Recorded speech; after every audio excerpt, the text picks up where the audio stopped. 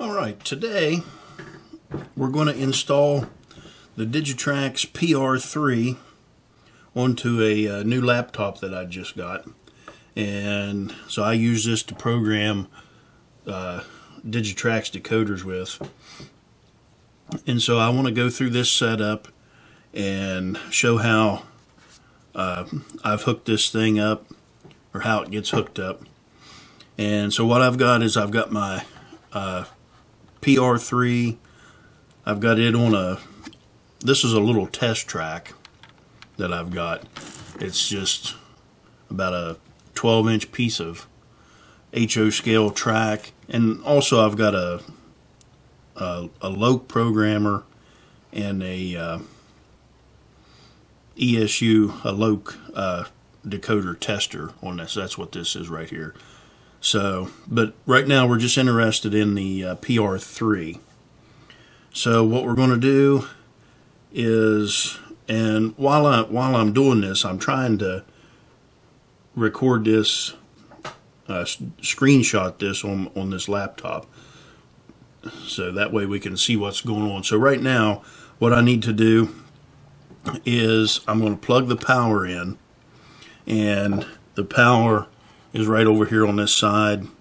So we'll plug that in, and that gives us some, I don't know if you can, right there you can see there's some LEDs, and they start flashing. And since I don't have the USB cable hooked up, that's why I'm getting that error on that. So now I'll take my USB, I've already got it connected to the computer, so I'm going to plug that in, and you heard that connect.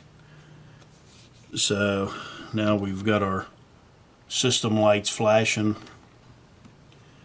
and what I'm going to do now is I'm going to go to the Digitrax website, to their downloads page, www.digitrax.com/downloads/, and this will get you all the information you need and for your downloads and updates and everything. So what we'll do is we'll move on down to our software.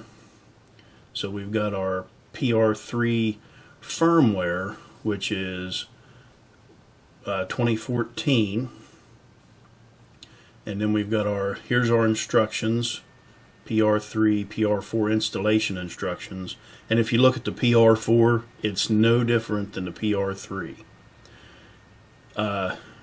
Now, when I bought this PR3, it came with a CD to install the drivers. But since I've bought it, Digitrax has taken the drivers for Windows 10, and they've put them on their website, so I can download the driver that I need for right here. So, and it's, hopefully this will coordinate, and I'm pointing it out right now. So I've got that highlighted, I've got everything hooked up. I'm going to hit I'm going to download that, and I do want to run it. So we'll let our software or drivers load up, and of course this is going to depend on how fast your connection is. I don't have the greatest of internet, as you can tell. This is only a 14.4 meg file, and it's taken, well, you see how long it's taken. So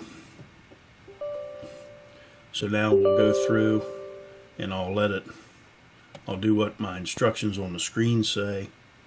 So it's going to start installing.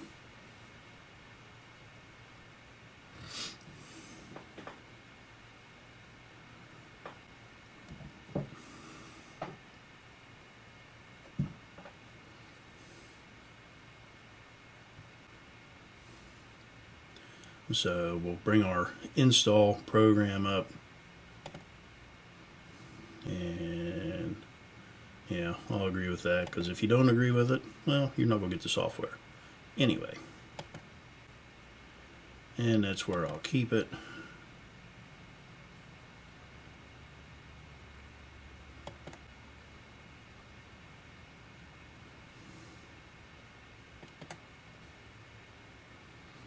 Okay, so now we're up to our wizard. We'll keep going.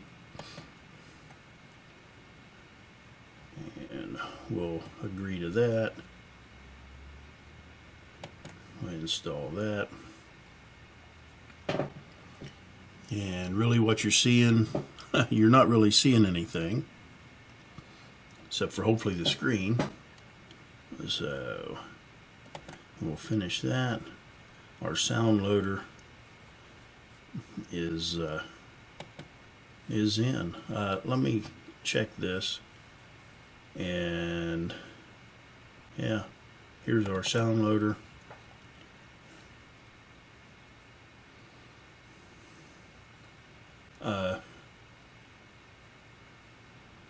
Well, I'll have to set up the COM port.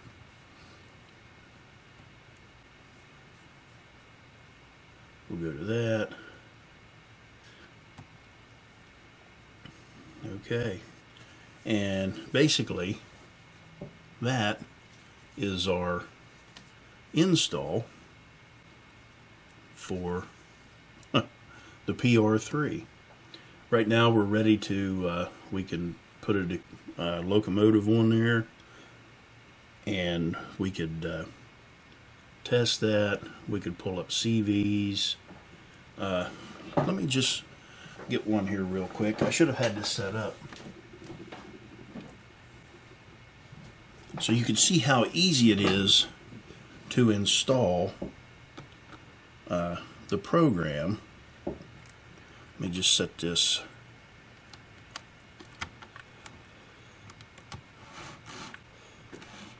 locomotive on the track. Alright, now, and it's already started. It's reading the decoder information, and so instead of let me pull this up. We'll get the information from this decoder, and as you can see, it's reading it again.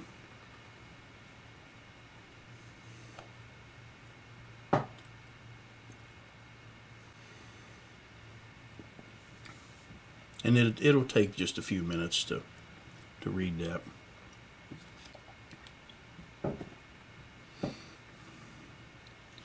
Okay, we've read our decoder information that you can see on the screen here.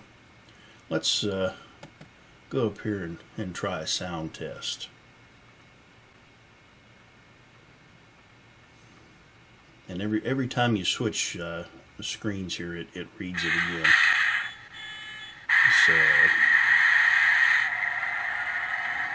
So there, you can hear that, and that's really as far as I'm going to go with that. But you can hear the locomotive.